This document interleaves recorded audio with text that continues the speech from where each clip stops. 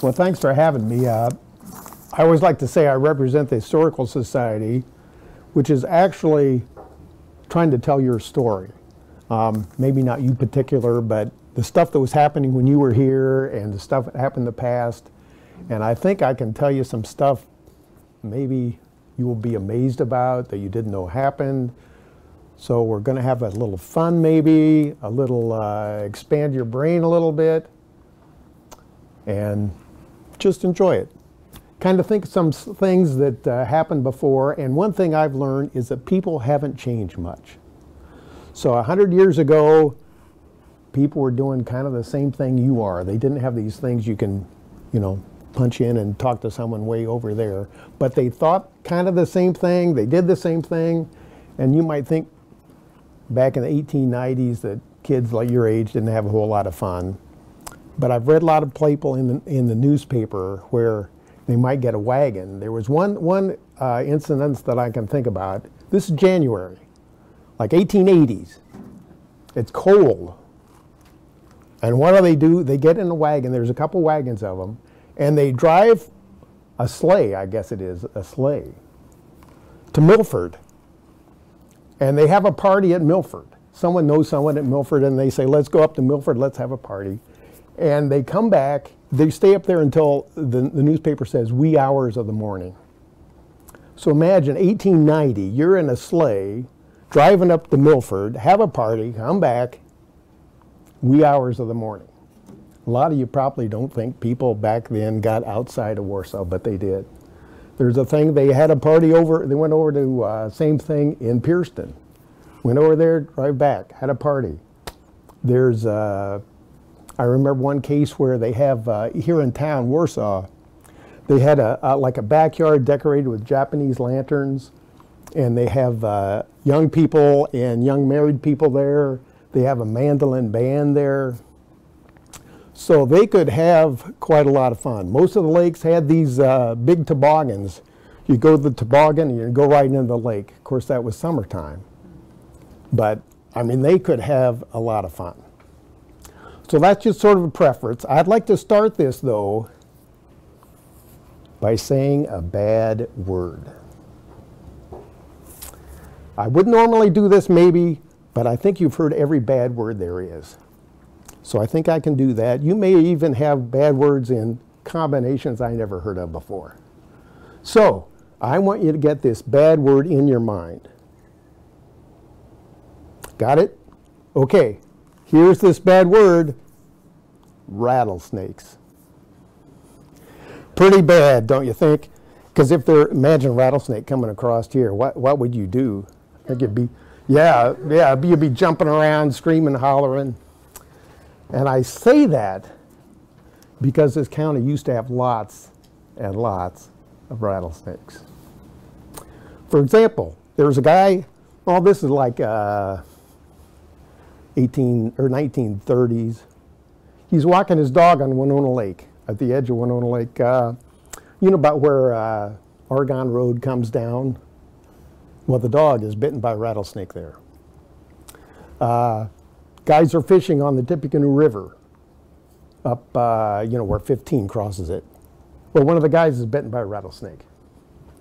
The county commissioners are looking at a ditch between here and Atwood. And one of the guys says to the other, you ought to take this like a tire tool, that you change your tires with, just in case you run into a rattlesnake. And the guy says, I'm not going to run into a rattlesnake. So they're looking at this ditch, and sure enough, there's a rattlesnake there, and he kills it, and it has like 8 rattles. So the story of rattlesnakes goes clear back to the county's beginning, like, and if you want to date, 1836 is when this county started. And the pioneers would go in and cut grass and let it dry for hay for their animals. And a lot of times they'd come back and there'd be a rattlesnake in this hay. So I've never seen exactly what kind of rattlesnake, but I think it was what they call Masagawa, which is a swamp rattlesnake. They're only about 3 feet long. Now, if I saw a rattlesnake crawling through here 3 feet long, that'd be pretty bad. But still, it's not like the ones you find out west that are might be 6 feet and all that. And they weren't particularly venomous. So I don't know of anyone that ever died from them. Your leg might hurt and swell up, you know, but it wouldn't kill you. So here's my best story about a rattlesnake. This takes place up around Leesburg. A grandmother and her daughter, I guess granddaughter, were out on the porch. This is the summer. And you know, back, this is in the 1930s, and it was really hot there. You think of the Dust Bowl and all that. There's no air conditioning, so they're sitting out on this, on the porch, trying to kind of get cool a little bit. And this rattlesnake crawls up and crawls onto the grandmother's dress. Now, I think we have to sort of think about the time period, and this would have been a long dress, I think. So it would have touched the floor, not like it crawled into her lap or anything. So what do you think this grandmother did when she saw this snake? She screamed, yeah, exactly. She jumped up and screamed, and fortunately the rattlesnake, you know, kind of flew off. And by that time her husband and the hired hand came along and killed it. And I think this had 9 rattles. So, if there were that many rattlesnakes 75 years ago, there might be some yet today. So if you're out hunting mushrooms pretty soon, you might just sort of be aware. I haven't heard of any in a long time, but they might be there. So just so you'll know. Any questions about rattlesnakes? Yes.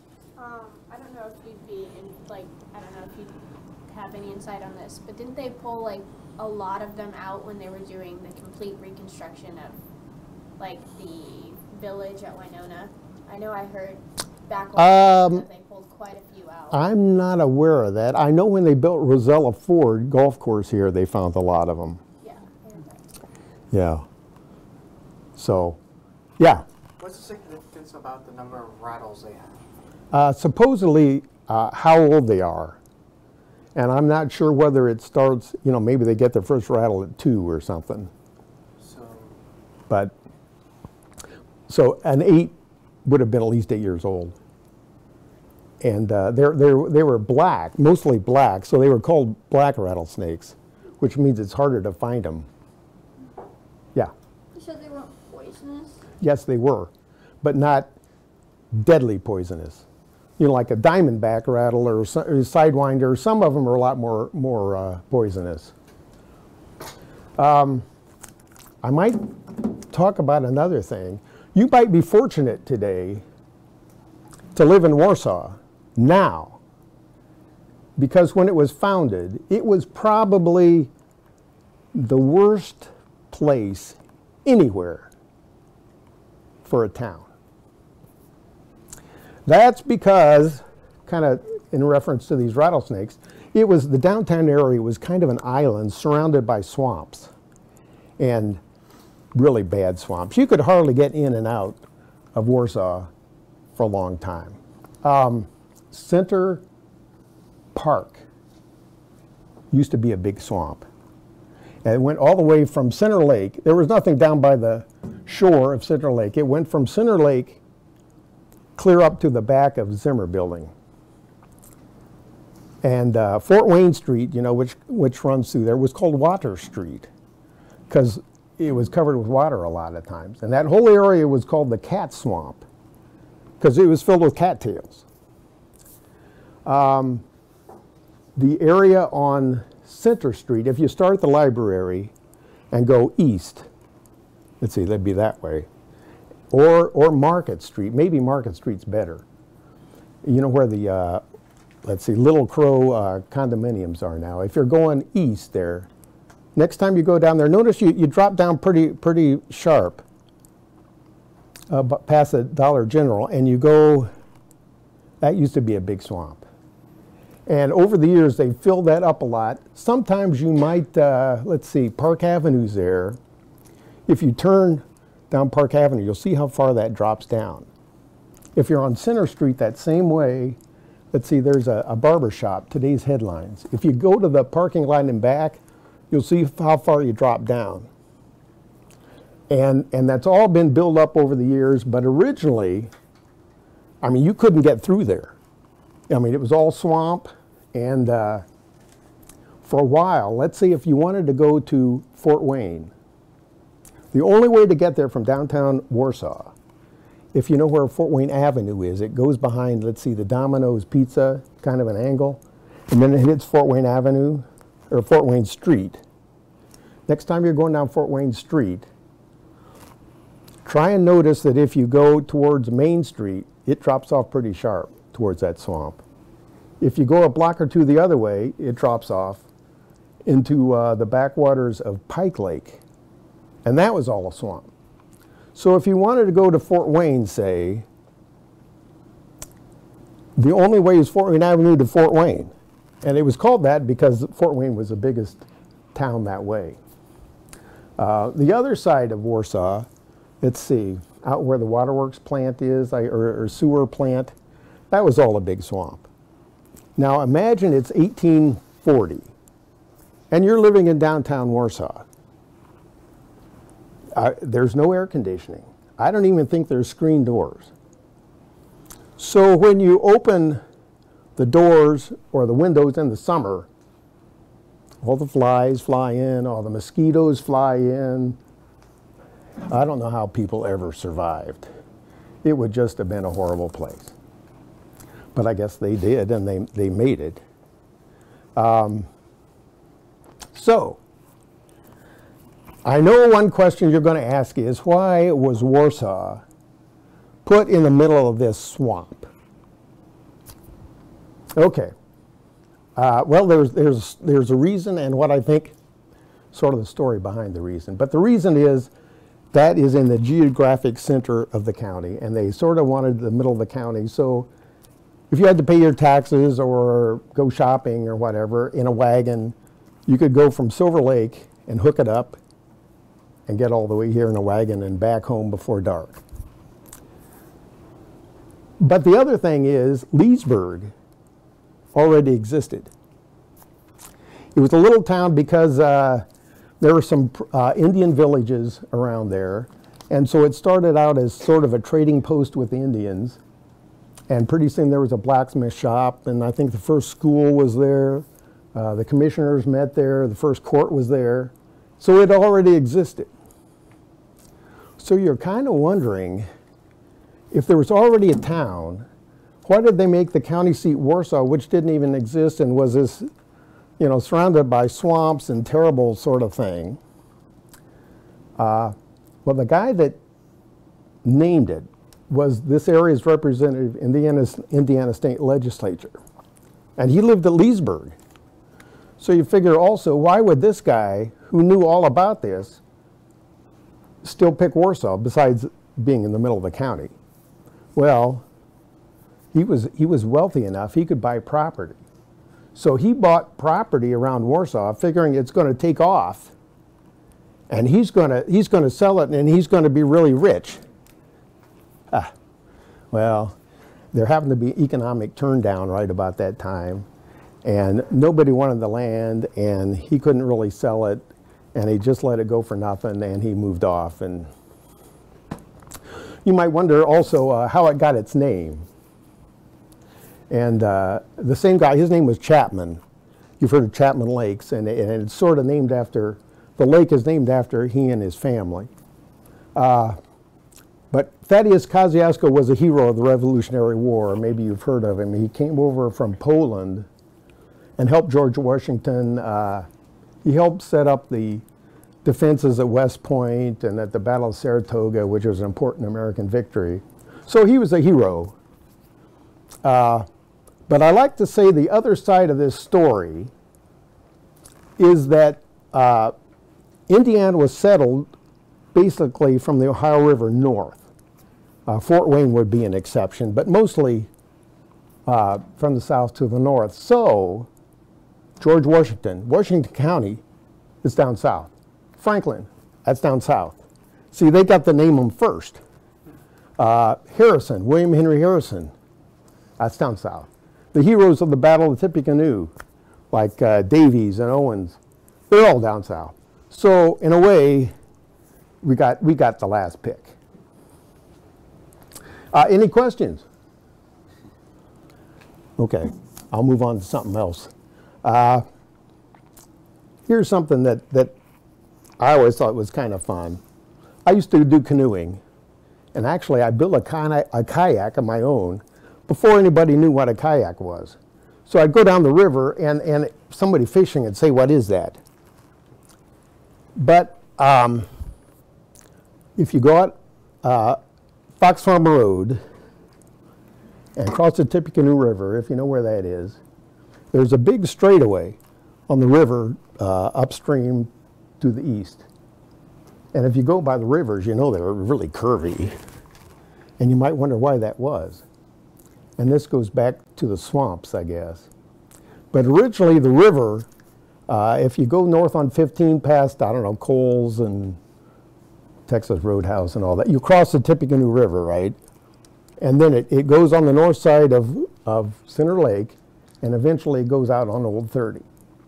But originally, the river went right along the side, the northwest side of Center Lake by Fox Farm Road.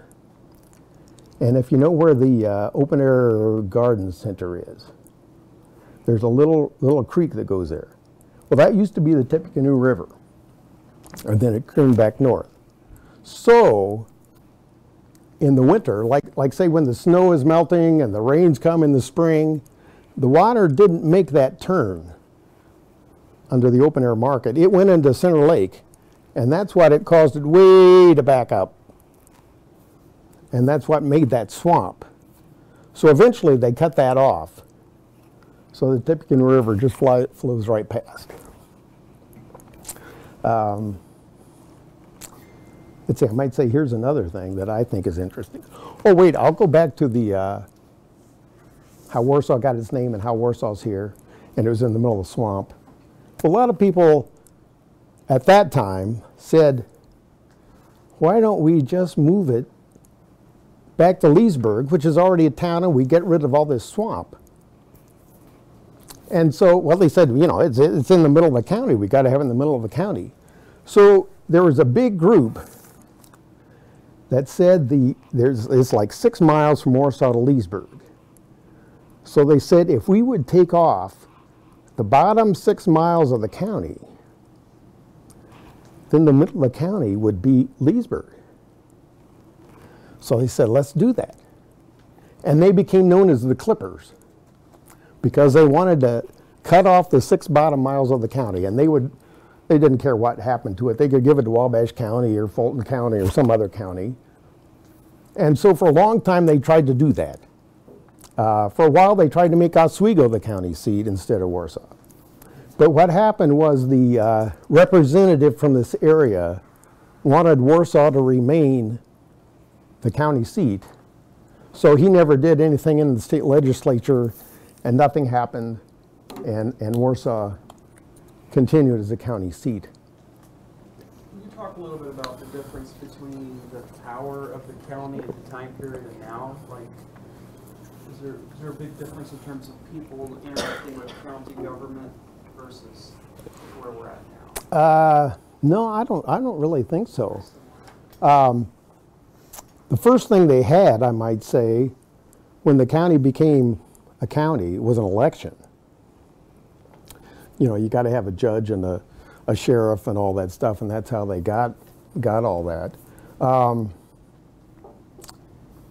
Talking about the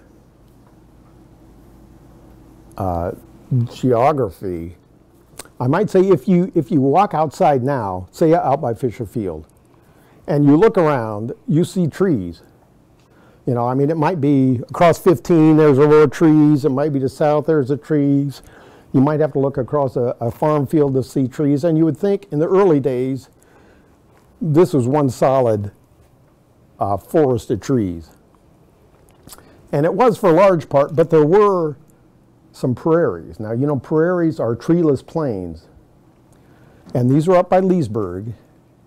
And next time you go north on 15 and north of Leesburg, look off to your left, which would be west, and you'll see just a big open spot. The only place there are trees are around houses, which have been planted later.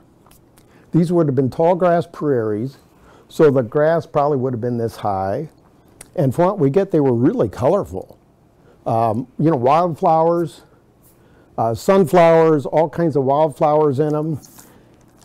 There was another one that went kind of northwest or northeast of Leesburg. So again, if you're driving there and you look up that way, you'll see it's just really open and the trees are a long ways away. And the one that went west was like 6 miles by 3 or 4 miles. So pretty big. And the other one was slightly smaller. The one that went west was called Big Turkey Prairie because wild turkeys were there. The other was Little Turkey Prairie because there were turkeys there. So that's why the Indians went there and why the trading posts went there. Let's see, what else can I tell you about? Well, one of the things I do is try and find things that people don't know too much about and ask people about them and find out about them. So I knew that there was a cigar store Indian at a cigar store that used to be at the corner of Center and Buffalo. It's a brick building. I don't know if there's anything in there now or not. It used to be Claney's Ice Cream. It's diagonally across from the city building. I knew that because I read a lot of the old newspapers, and there was a little item there, just a little paragraph that said the guy had gotten the cigar store Indian, and he looked really good, and he'll guard the entrance or something like that. And then later, the owner of this store was moving it from like the entrance to the side of the building. And the newspaper saw this and sort of had fun with it and said they were Indian wrestling, you know, and that for a while the Indian got the best of it, and eventually he got it moved. But along the way, the Indian fell against the wall, the brick wall, and something broke off some of the fingers. So ever since then, I'd ask people, did you ever know about this cigar store Indian? And they'd say, well, you know, these are people 90s, 95. And they'd say, well, you know, I know there was one there, but I don't remember it because I was like 4 years old or something at the time. We think it lasted up until the 30s or so. And so I'd ask people, and they'd say, well. And finally, my wife and I just visited this lady we knew. She's a former teacher here. Her name was Jeanette Harvett. Maybe some of you remember her. Just to visit, and I happened to say, do you remember this cigar store Indian? And she said, well, yeah. She said, she lived in Leesburg then as a kid. And she said on her, like Saturdays, everybody come into Warsaw to shop on Saturdays back then. And she said she and her sister with her family would drive in. And there was 3 things she had to do when they got here.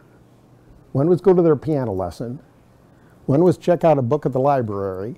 And the other thing was to visit that Indian. And she said, you know, they'd go down there. Her father had kind of measure them, see if they'd grown. I think they were 7 or 8 maybe. Seeing if they were grown, they'd lift her up.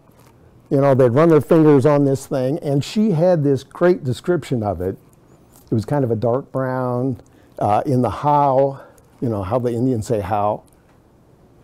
And, but she said there was something wrong with the fingers. She couldn't quite remember what was wrong with the fingers. Well, they were broken off from that. So it made a perfect description of what we couldn't find. And see, that's a prominent corner, but there was no pictures of it anywhere. So it was just fun to get that, and all of a sudden, here it is. You know, you try for years asking people about it, and there it is.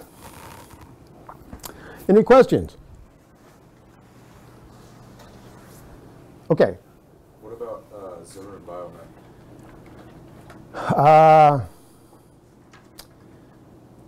Well, go back to Depew.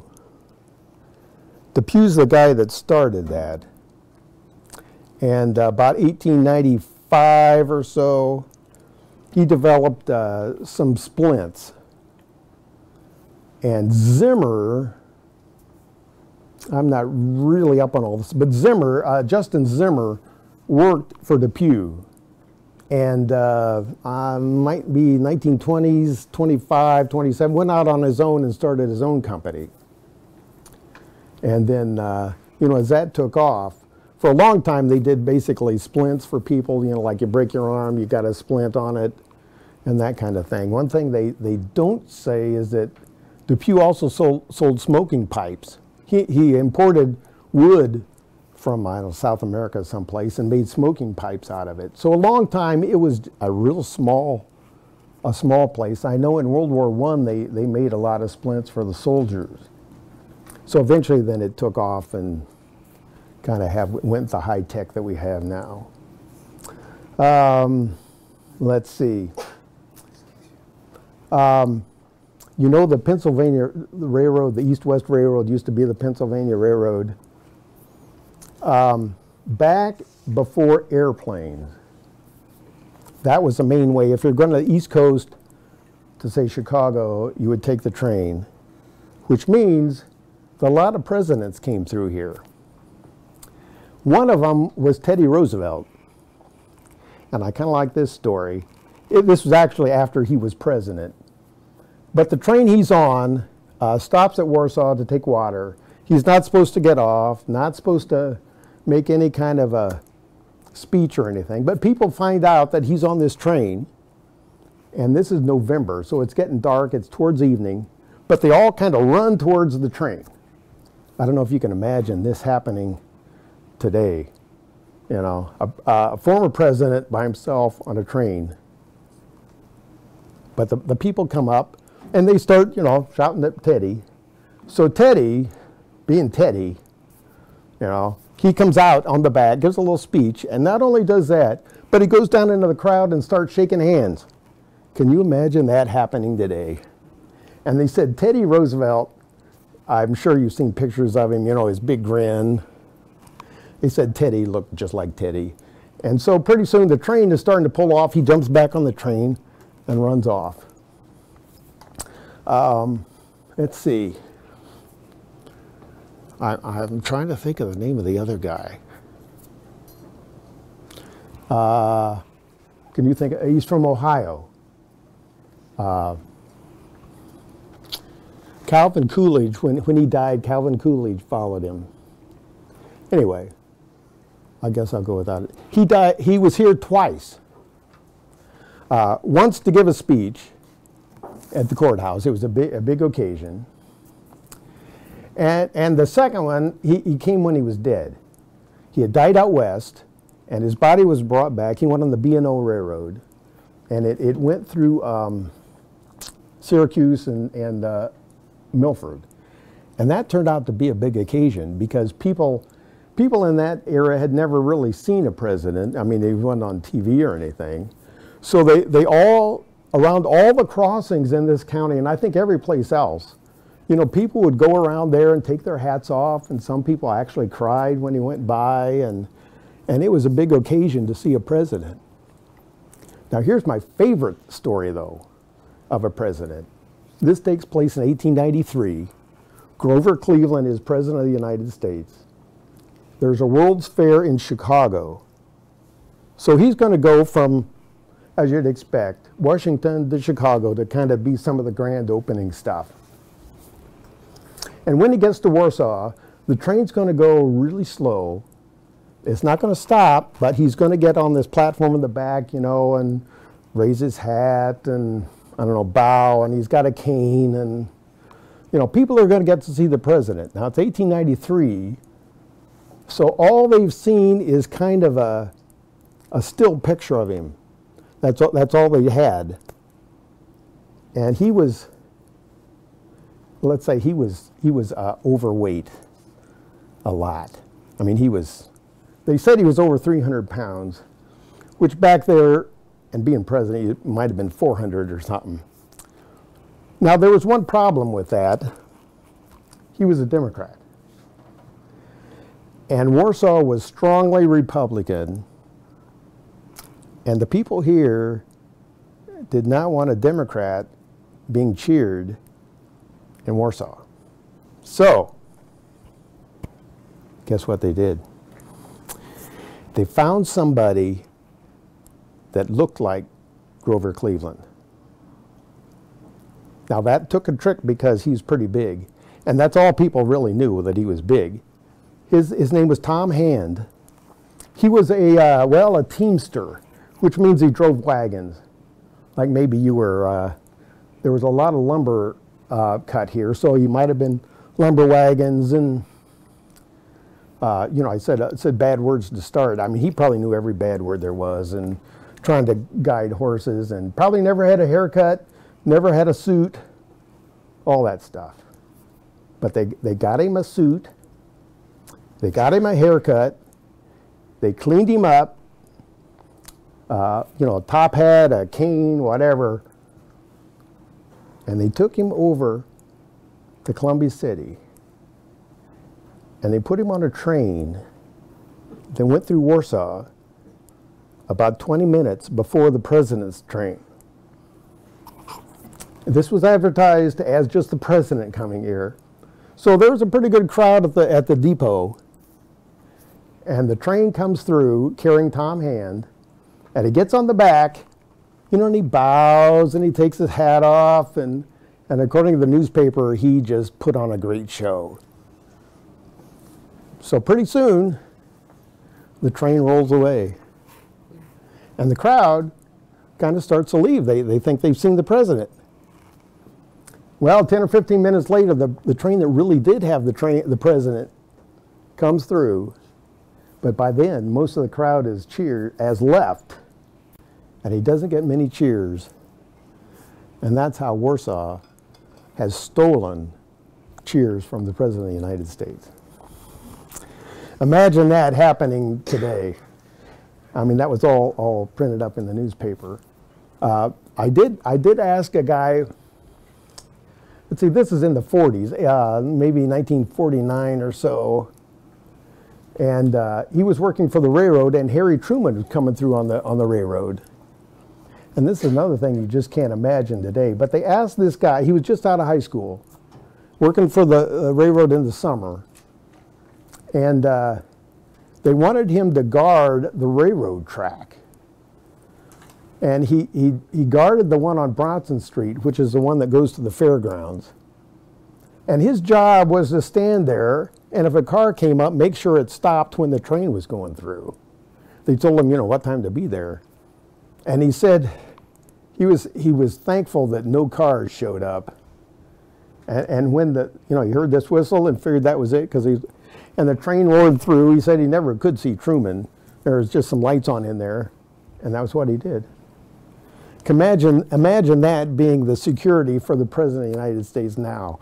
It's just another time, another crazy thing.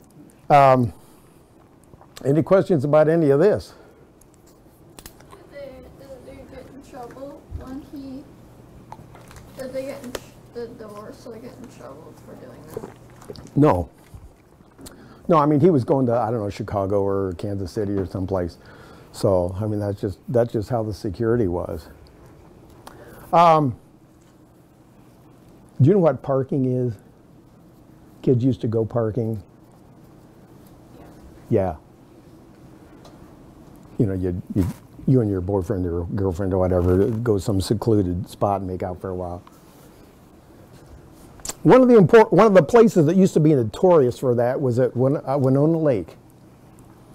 South side, it's all built up with houses now.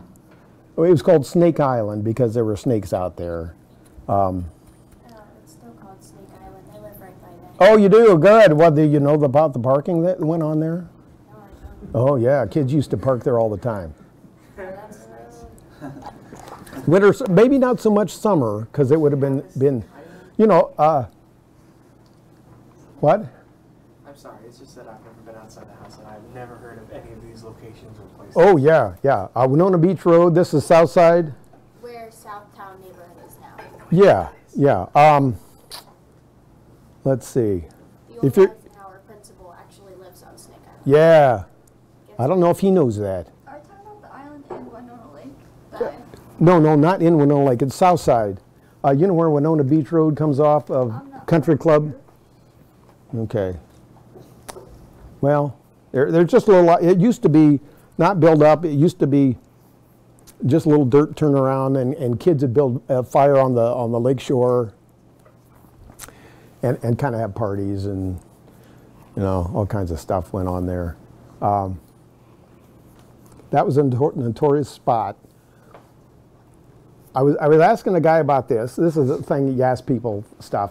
And here, I might stop and say what you ought to do is ask, if you have grandparents, parents, ask them about stuff. You know, what was your first car? I know my dad's first car was a 1929 Pontiac. Imagine that. And he used to say it would take a trip to Fort Wayne. He was born in 1910. So, like when he was 10, it was 1920. But he would say a trip to Fort Wayne could take you, and back, would take you 3 hours. You might have a flat tire, you could get stuck someplace, you know. So ask your parents, grandparents about, you know, what they did, what it was like. Think of stuff to ask them. You might be kind of amazed the kind of stuff they did. Anyway, I was asking this guy about parking. And he said they used to go to Pike Lake. And the only way to Pike Lake at that time was to go through the cemetery. If you know where sort of the I don't know, headquarters buildings are, and if you kind of go past that, there's sort of like a bandstand building. I think it's still there. And there's a road that went to the lake there.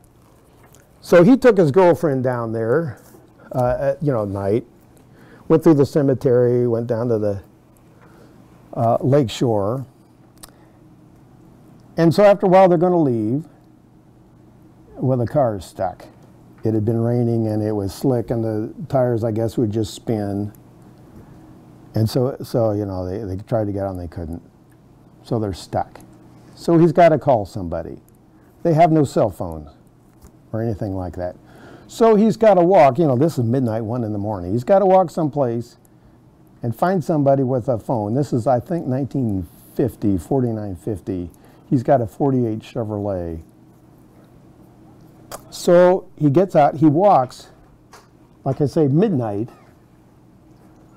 through the cemetery, you know, up to Sheridan Street, and he's looking for a house that got lights on. He gets clear up to Fort Wayne Street before he finds one, and he goes to the door, you know, knocks, kind of says what he is, and the woman that answers the door kind of laughs at him and closes the door in his face.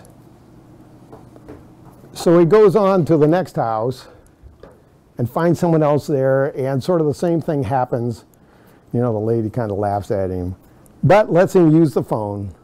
So he calls a friend of his friend comes and rescues him, takes him home. The car's still stuck there, but they get home. And, you know, the next day they get the car out. So this sort of means, I mean, kids, back then were still doing some kind of crazy things, and probably no crazier than you guys do or think about or want to do. And just a little bit about John Dillinger. Yeah, I'll talk a little bit about old John Dillinger. You know, he was a bank robber back in the Depression of the 30s. And I guess if your business, so to speak, is robbing banks, bulletproof vests might be kind of handy, don't you think? Well, the Warsaw Police Department got some bulletproof vests to protect them just in case John Dillinger and his gang came to town. Well, I think this is kind of ironic, but those bulletproof vests is exactly what brought Dillinger to town. Because I'm not sure how they found out about the Warsaw Police Department had it, but they came here to get him. So it was, let's see, 1934, April of 1934. They come here in the middle of the morning, like, I don't know, 1, 2, 3 in the morning or something. It's all dark. And Warsaw had very few street lights then. There were a few over the intersections, and that's about it. So there's a policeman named Judd Pittenger, and he's kind of walking the beat downtown, checking doors are open, when John Dillinger and his gang come upon him. And they basically say, we know you got bulletproof vests, we want them, take them to them, we're taking them. Well, Judd wasn't maybe the smartest guy right then, but he grabbed for their gun. And the Dillinger gang pretty much hit him over the head with one of their revolvers and said, you know, you want to die or you want to take us to those vests. So he took him to the vests. He was at the corner of Buffalo. He was on Buffalo, maybe a little bit south of Center Street when this happened.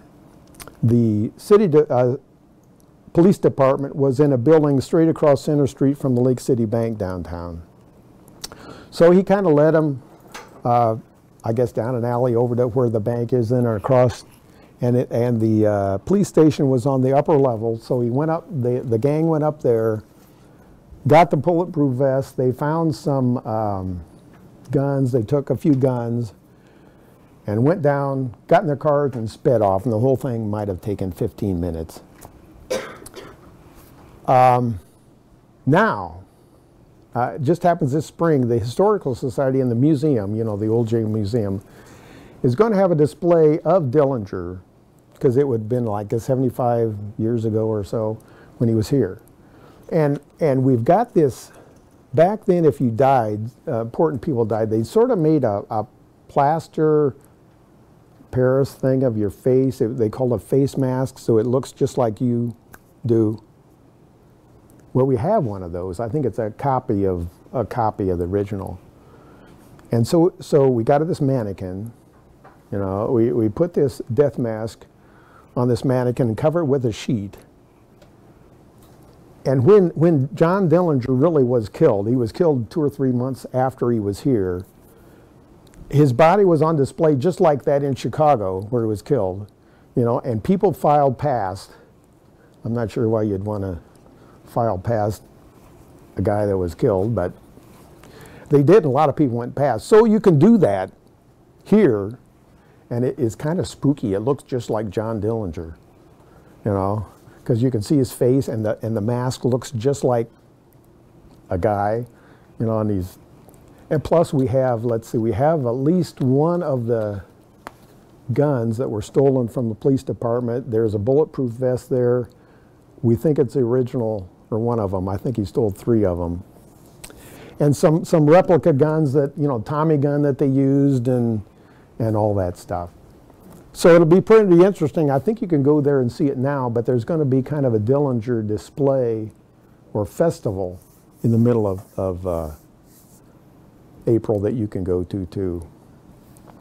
And there's all kinds of stories about John Dillinger here in the county. There are so many that I think if you add them all together, he could have lived here like 5 years or something, because you just hear all kinds of things. In the Depression, let's see, Al Capone, we know, was here. A lot of these guys went to the cottages around the lakes, and they were kind of on vacation when they were here, or laying low, so they didn't really, you know, try and make waves when they were here. And I'm not sure whether people really knew, you know, who was at these cottages. You know, if you saw a car roar up in the middle of the night and some guys getting out, it could have been some people in the Prohibition that were just, you know, moving whiskey or whatever. Bootlicking? Yeah. So we don't know, but we do know some of the gangsters were here. You know, Chapman and the Barbies and up in there.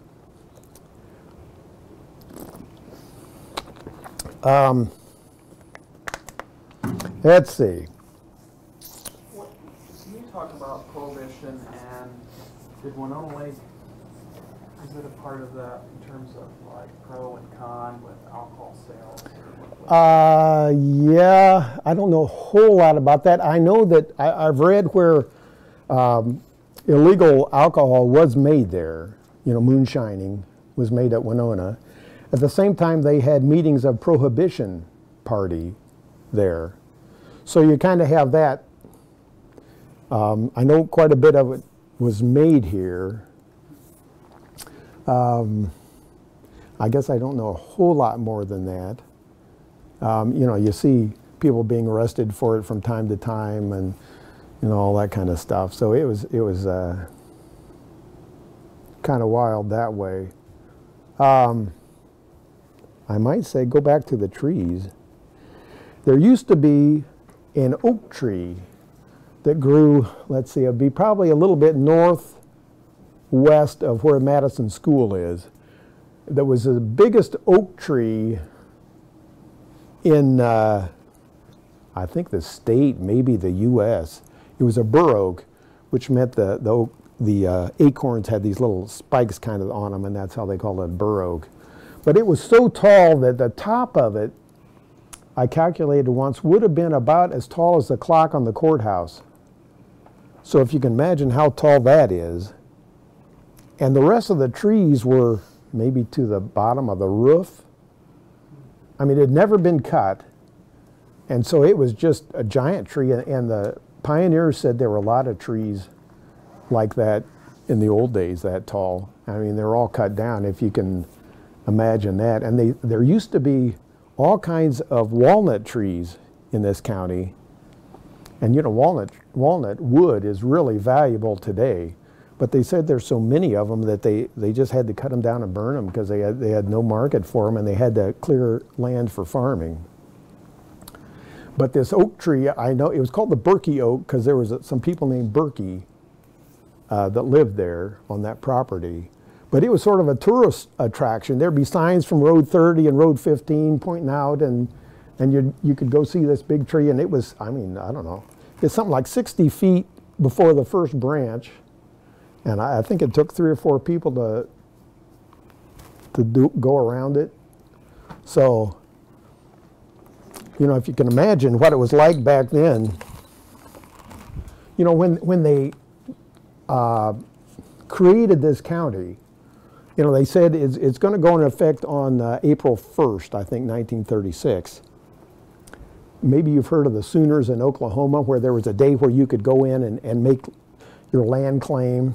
Well, that's sort of what happened here, because they knew that there was going to be a county created here, and actually a lot of the counties along here, like over at Columbia City, Plymouth, all these counties were created about the same time.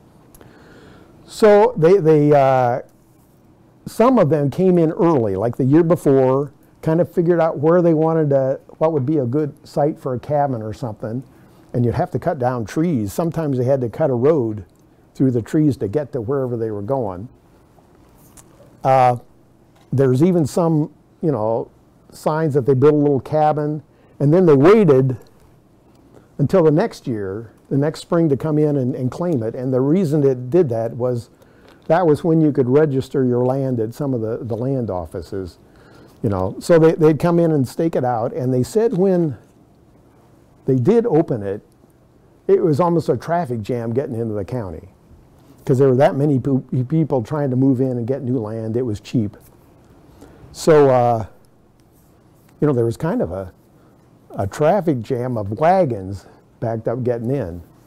Now, there were only 3 or 4 roads in, so it didn't do too much.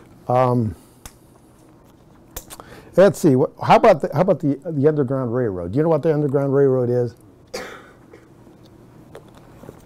Well, we don't know too much about it because, you know, it was really a quiet thing. You know, if a slave escaped and someone caught him, they could be arrested and taken back down south, and a lot of times they were beaten before they were taken down south, and the people that helped them could be put in jail. So it was a real quiet kind of thing. So we don't have a whole lot of information on it, but here's what we have. Let's see, you know where the library is, in the library parking lot, and on the corner, let's see, diagonally across from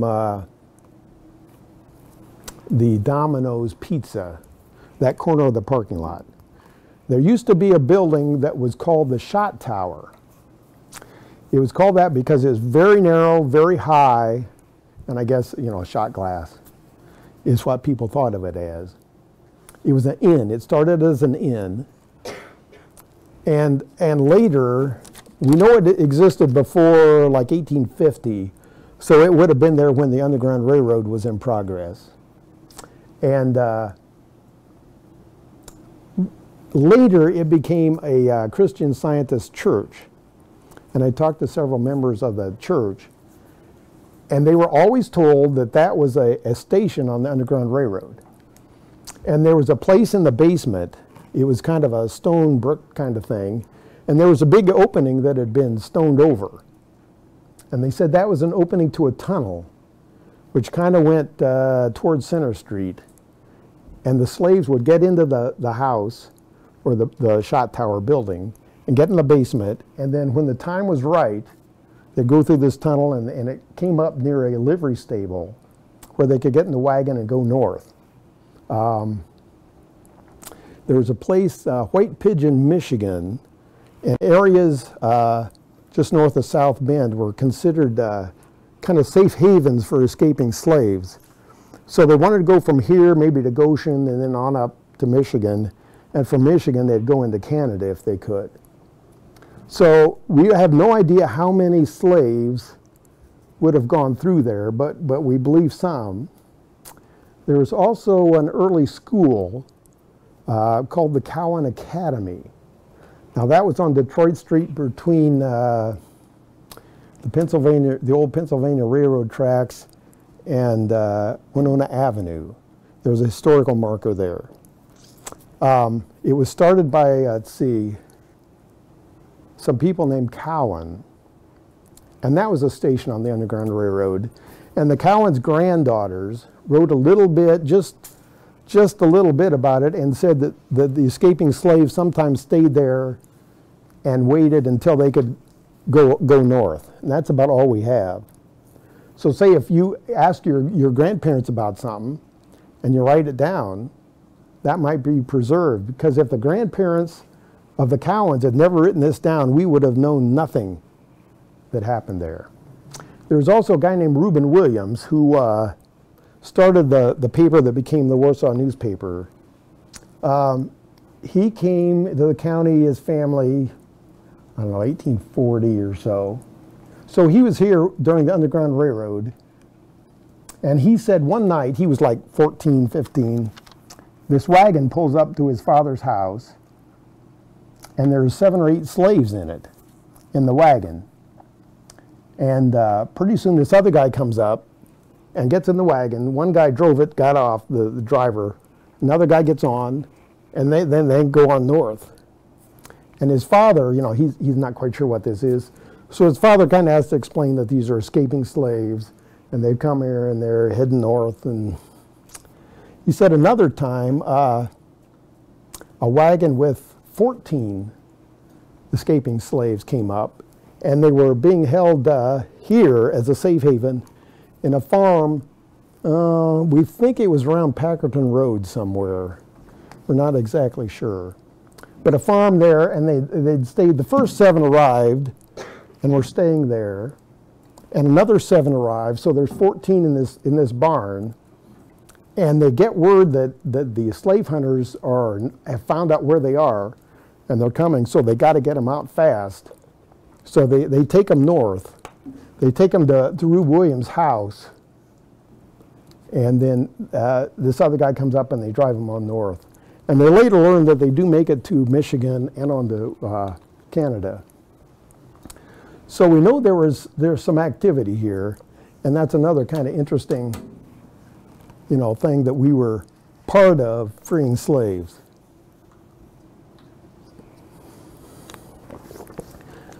Any questions? Okay. What was it like during World War II? Here, well, let me say, I'm not sure how many guys were killed. I think about 60 in the fighting.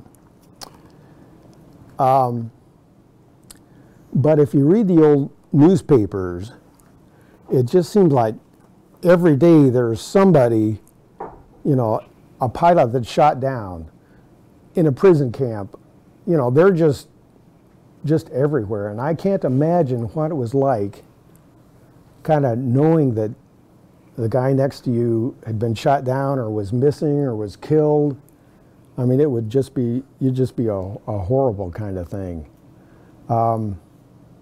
Let's see, who did I talk to? I've talked to several people who were prisoners of war. One was shot down. He was a gunner on a bomber that was shot down, and he was captured and spent time in a prisoner of war camp. There were people here from every part of the war. In North Africa, several of them were captured in North Africa and spent most of the war in prison camps. Italy, there were a lot of them in Italy. Of course, Germany, you know, France and Germany. Some of them went, I know one guy that went into France on the afternoon of D-Day. I know of a guy that served in a tank. He was a tanker and was in the Battle of the Bulge. Here there was rationing, so I mean you couldn't get gasoline very much, you couldn't get tires for your car. So, I mean, everybody would just been, you know, either you had someone in your family who was serving or you knew your neighbor did, or so it just would have been a horrible thing. And actually World War I might have been just as bad. You know, we had people all over in that, and the Civil War too, a lot of people here. One thing about the Civil War, see, if you went into the Army or military today, you'd probably be sent to a base and you might have other people there from, I don't know, California or, you know, Alabama or, you know, all over the country. But in the Civil War, you kind of made a company here. So you would have gone with people you grew up with. You know, people you went to school with, other schoolmates might have been in your same company. So, you know, you would have known them, and all the people here would have known everybody that went down there, and that was another you just can't imagine the stuff they would have seen. The soldiers in the Civil War here went mostly south, like Shiloh and, I don't know, around, well, here's one thing I like to tell people. Maybe you've heard of Vicksburg. That was on the Mississippi River, and it was an important kind of battle that the Union eventually got. There were people from here at Vicksburg, and when that Union captured that, they were put on a steamboat and went up to Memphis, which is in Tennessee on the Mississippi River. Now this is kind of hard to imagine. Imagine you're doing this. So they got off there and they basically marched. I mean, it took several days, you know, camps, but they marched across Tennessee to Chattanooga, which is kind of near where the Smoky Mountains are. And then they started down south, and this is all the battles that led to the capture of Atlanta. Gone with the Wind, think of Gone with the Wind. Chickamauga was a really bad battle for people here. I think something like 9 or 10 guys were killed, and I don't know how many were wounded. And sometimes you see pictures of men coming back with, you know, one leg. And I think it's sort of the same thing as World War II. Because some of the battles they were in, I don't know how you would ever forget it, the stuff you saw. But from like Chattanooga, then they fought all the way down to walking, you know, marching, all the way to Atlanta. And you probably heard of the March to the Sea with General Sherman. You know, they went to Atlanta and they kind of burned everything. Well, a lot of guys from Warsaw were in that march. And that was near the end of the war, finally. And then they march up the Carolinas, you know, and they are in there was a grand parade at the end of the war, and they were in that grand parade at the end of the war. So a lot of men from Warsaw walked from Mississippi at Memphis, all the way across Tennessee, all the way down to Atlanta, all the way up to Washington, D.C. I mean, it took them 2 years to do that, but imagine walking that far today. Do you know, I know Vietnam Yeah. up in like, Yeah. they were so mad about it. Do you Right. know Warsaw's stance on that, considering like, I figured it'd be something that would have been in the newspapers if Warsaw was. I don't think there was too much as far as, I was at IU then. We had some great, I don't know, protests, you know. Actually they had bands playing, so it was sort of a rock concert combined with a anti-war. You know, you jump and say, you know, I don't know, what was it? No war, or I forget what they say. Anyway, but here I don't think they just sort of covered the actual reports of what was happening in Vietnam. And again, I know there were graduates of Warsaw High School that were killed in Vietnam. And again, it's just so sad to, you know, like some of your classmates, like 2 years from now, you might have found out that they had been killed in Vietnam. And I know several guys that came back were just, you know, not the same when they come back. So that's kind of bad. Yeah. Can you talk a little bit about the export of ice and also farming, any unique farming? Oh, yeah, well, yeah, there was a time, but before electricity, and you're talking about regular ice, when the only way to get stuff to cool your drinks was to take ice off the lakes. And basically every lake in the county had ice made on it. At Center Lake, at the bottom of Buffalo Street, you know, if you don't stop, you run right into the lake. As you're going to, just before you're going like off to the left, I think there's still a little park there. There were some really big ice houses there. And over, let's see, what is it, on the east side of the lake was some more big ice houses. Winona Lake had some ice houses kind of where Argonne Road, if you don't stop the Argonne Road and you'd run into the lake, kind of in there. Also along the Country Club Drive part.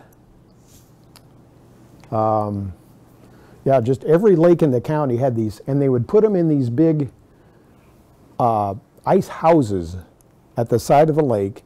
They kind of had sawdust filling to keep them insulated. I talked to a couple guys that actually helped take the ice out. They'd have these saws connected to like motors from Model Ts, and they'd cut these big chunks out of the lake, and they'd kind of have a canal cut, and you'd sort of push the ice cubes through the little thing, and then there'd be a little auger thing that goes up into the, and you'd store them in this ice house till summer, and you'd take them out. And they'd have wagons that would go around to like the restaurants and the houses, and my father-in-law actually delivered some of this. You'd have the big forks and you'd put them on your back and take them into, they'd have, instead of refrigerators, they would have what they call ice boxes, which is like a glorified cooler.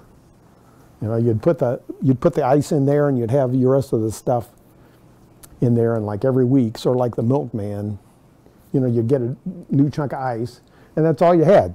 And if it ran out, or you had a year where there wasn't much ice on the lake, you just didn't have anything to cool your drinks, or, you know, you had no fans, no electricity. As far as farming, I think that's one of the things that had made Kosciusko kind of what it is, a fairly wealthy place. It was always a really big county and some pretty good farmland. I think it's always been kind of the corn and wheat, and, you know, there was a time when every farm had, you know, a few horses, a few cattle, a few milk cows, just kind of little of everything.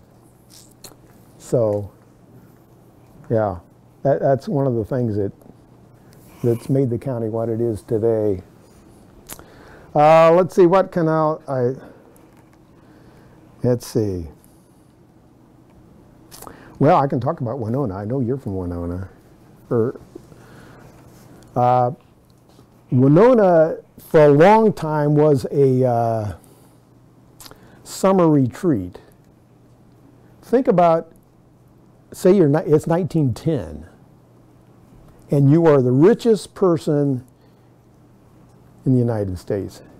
you got millions. 1910, you know, like 10 million in 1910 might be, you know, 75 million or something. You know, you got so much money. Bread's a penny or a nickel or something, a loaf of bread. So you're the richest person in the world. But in the summer, there's no air conditioning, so you are going to be as hot as you can possibly be. You know, doesn't matter how much money you are or what you do, but your only thing is to go to a lake. You know, where you can go swimming and you can get the breezes off the lake, and there, you know, there's a park.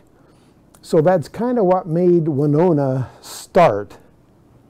And there were the guys named the Byer brothers. Maybe you know where the Byer home is there. They kind of were wholesalers of milk and butter and that kind of thing. And they'd go around the farms and collect it, and then they would ship it to the East Coast, like New York, Philadelphia, whatever. And there were some springs, you know, water springs along those hills in Winona. And I think you're aware that water coming out of the ground is like 50, 55 degrees, something like that. So it was cooling for the milk, and they could store it a few days before shipping it out. And they were, I think they were Presbyterians. But they started the hotel there, the Winona Hotel. And then it gradually started being home for, a lot of the churches would have their annual conferences there, you know, Methodists and Baptists. And so that was the big start of Winona. And then later they got something called Chautauqua, which would be like a series of summer programs. So like John Philip Sousa was there. You know, he's the big band leader. And I'm told that they would get off at the train station and they would kind of assemble. The train station was kind of above the viaduct there. And they were all getting uniform, and they would play the bands, and they had big feathers on their hats, and they would march down the street, you know, playing the band, and they would have big concerts. There would be musicians from all over the world there.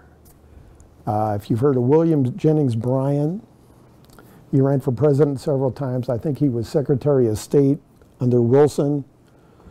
He was in charge of the board of directors there. Studebaker, I think his first name is Henry, with the Studebaker Company. He was on the board there. Heinz, the ketchup guy, was there. So a lot of the, you know, important people were there sometime during the summer.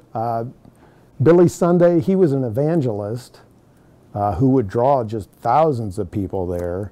He was a former baseball player, played for the, he started out with a team that became the Cubs, and then played for the Pittsburgh Pirates for a while, and then became an evangelist.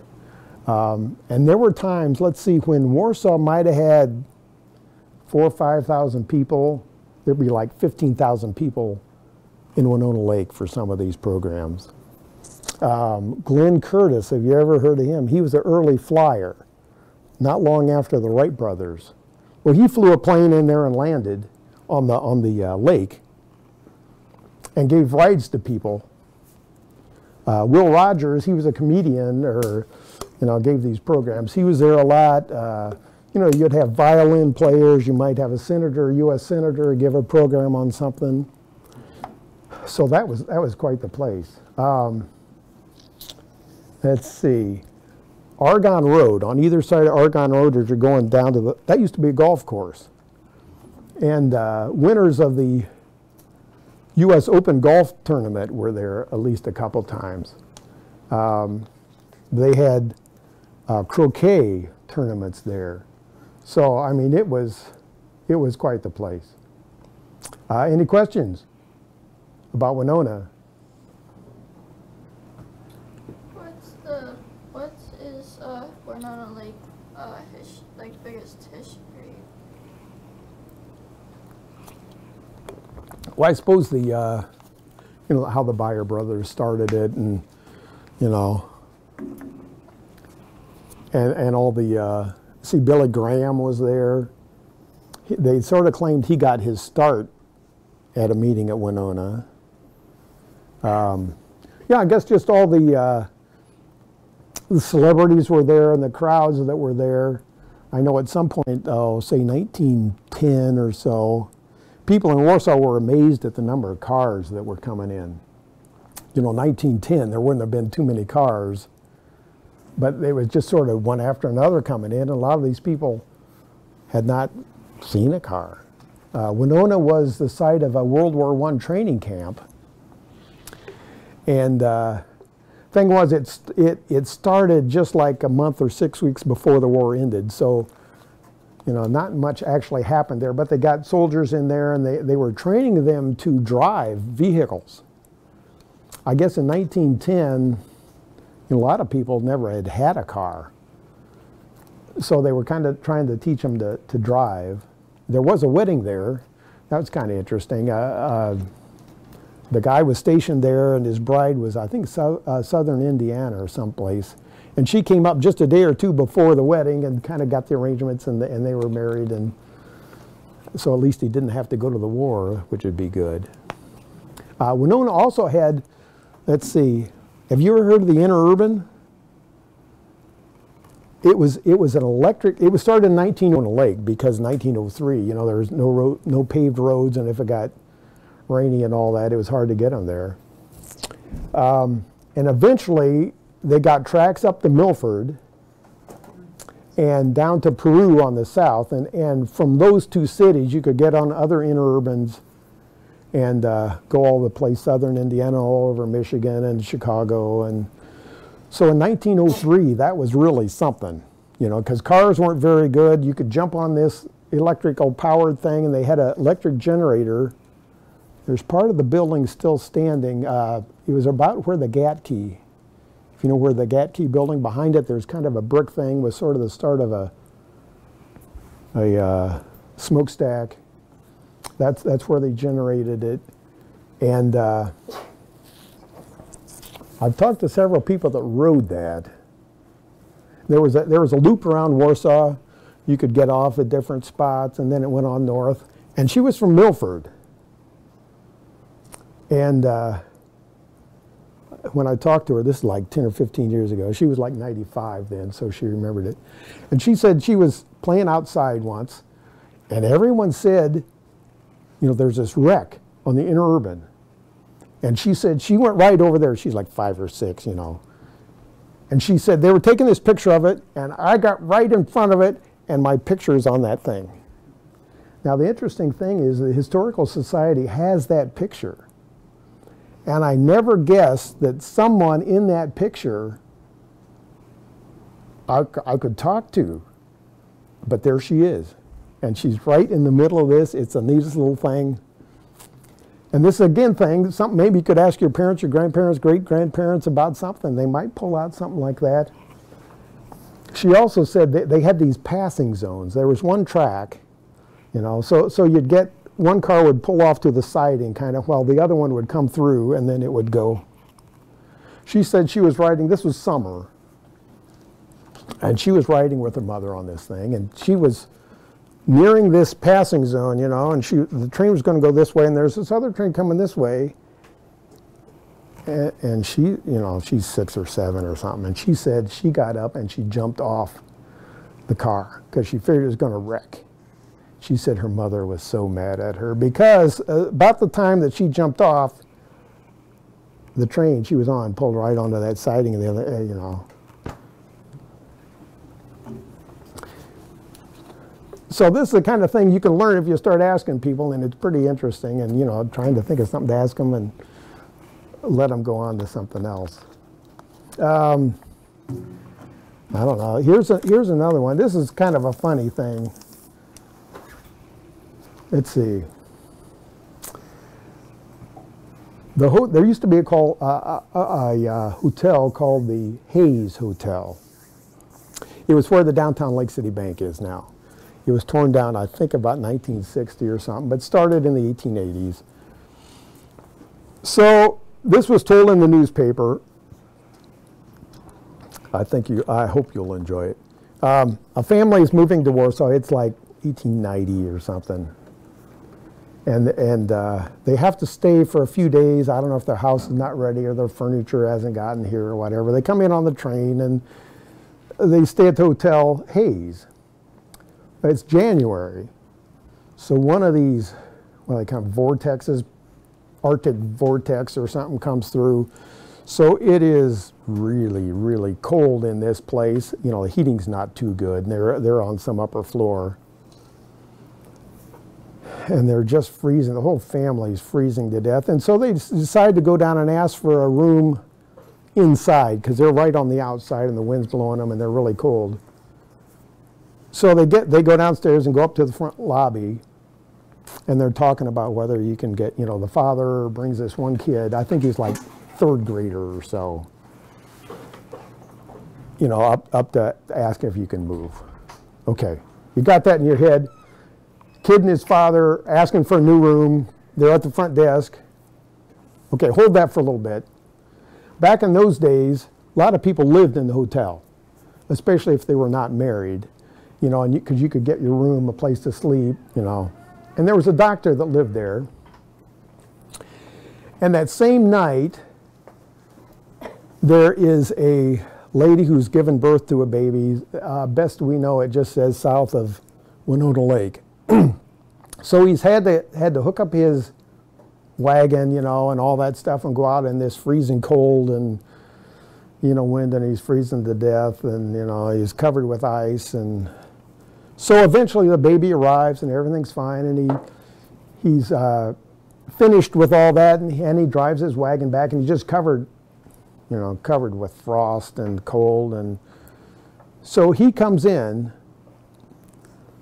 to the motel, or the hotel, Hayes Hotel where he lives, and he comes up to the front desk right when this guy and his kid, so remember that the guy and his kid are standing there. The kid's like third grade. And the kid takes one look at the doctor and sees he's covered with frost and says, "Good Lord, man, what room up there did you have?" You know, it's cold in the place. You guys have any, we only have like 4 minutes, so if you have a question. Okay, any questions? Quick. How about this? Okay. Do you know when Warsaw started to show more diversity? Do what? When Warsaw started to show more diversity? Good question. That's a good question. Actually, this seems to be rather, let's say, somewhat favorable to black people, at least. Early on, I think it's part of it because the Underground Railroad came here. And for a long time, there was a pretty good black community. Now, I don't know about, you know, people from Hispanics. I'm not sure about that. That would have been a little bit later. But I know we were fairly welcoming to black people even back then. There was a black church called the Methodist Episcopal, or African Methodist Episcopal Church, AME. I think the building still stands. It's on Winona Avenue between Lake and Washington on the north side there. And they would have, you know, like fundraisers, and a lot of stuff about the fundraisers appeared in the newspaper and said, you know, support these people, you know, they're building their church. Or I know they had a quartet that would go around and sing to people, and you might say, you know, I know they sang to the editor of the newspaper once, and he would talk about how the voices were just great, and that kind of thing. And they would have revivals, invite everybody to the revivals. I know there's some record of, you know, they would have fiddles and a lot of music, and they would say you could hear it go across the lake. So to that extent, I'm sure it wasn't perfect. Well, in fact, I guess I should go on to this too. During the 30s, there were a lot of people here in the Ku Klux Klan. You know, you can't hardly imagine that now. And I know there was this big parade. I forget about what it was. All these people dressed in the Klan, you know, uniform, and even the horses had the uniform, and so the Klan was a big thing. And this was in the 20s when the Klan was big in Indiana and a lot of the Midwest. And I know they'd have these initiation rites where they'd go to maybe a farm and they'd bring new people in, and they'd be surrounded by cars with their lights on, and they burned several crosses here in Warsaw and Silver Lake. And so, I mean, there's that side of it too, so it's kind of mixed. But I think that's about all I can ask or say about that. But I know it wasn't perfect, but there was some, you know, some good things about it too, so it's kind of a mixed on that. Anything else? I'll just close by saying you probably don't realize, you've heard of the gold rush, you know, in California. Well, there were actually a lot of people in this county that got gold fever. You know, you couldn't sleep, you just thought you'd go out there and find a lot of money. And so they left. They got in wagons, and I can't imagine going in a wagon across the country. But they did. And some of them actually found enough gold that they could take a boat home, you know, clear around to New York and a railroad train across and buy land for farming. And they did pretty well. So, you're welcome.